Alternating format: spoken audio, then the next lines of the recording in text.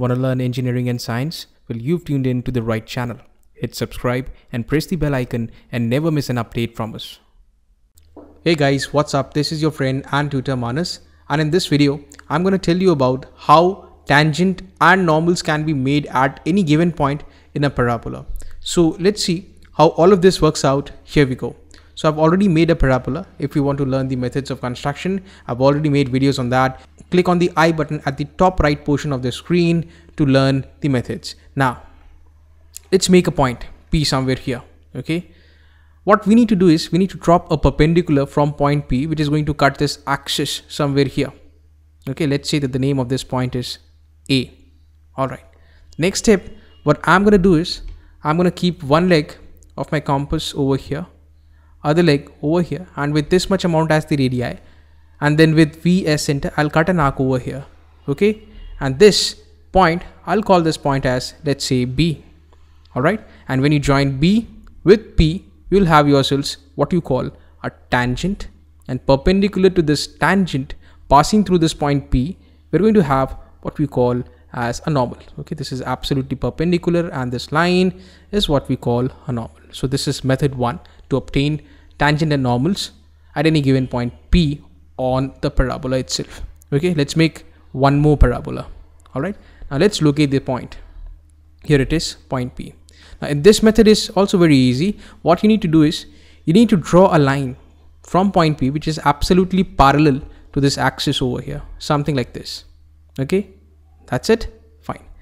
Now above this line, okay, at a height of say 1 centimeter, I'm going to make a point, and below this line also, say at a distance of 1 centimeter, I'm going to make a line, something like this. This is 1 centimeter below and 1 centimeter above.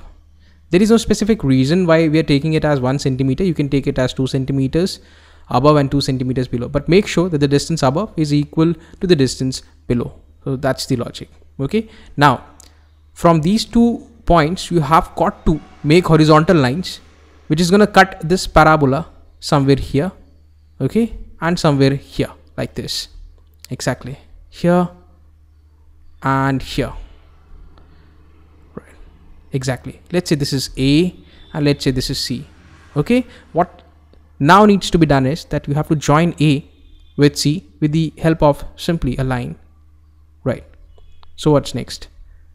The next step is pretty simple. You have to make a line parallel to this AC line passing through this P. Okay, or just touching point P on the parabola itself. So this can be accomplished very easily with the help of a simple ruler scale, or you can also do it with the help of a mini drafter. So if you're doing this with the help of a mini drafter, listen to the step. Keep your drafter, keep one scale of your drafter on this line AC, tighten the screw, move it to this point P, and then simply draw a line which automatically qualifies to be called as a tangent. And perpendicular to a tangent, we know very well the name of that line, that is a normal. That's it. So guys, that was all from my side for today. If you've got any doubt or query, do write them down in the comment section below. I'll be very happy to answer them. And if you believe that this video tutorial has added value to your knowledge of engineering drawing, then do share and like this video, subscribe to this channel, and also press the bell icon so that whenever I upload a new video, you get a notification. Well, I'm going to be back with more such videos on drawing and mechanics. Until then, it's a wrap. This is Manas Patnaik signing off. Take care, have a great day, and keep learning, keep drawing.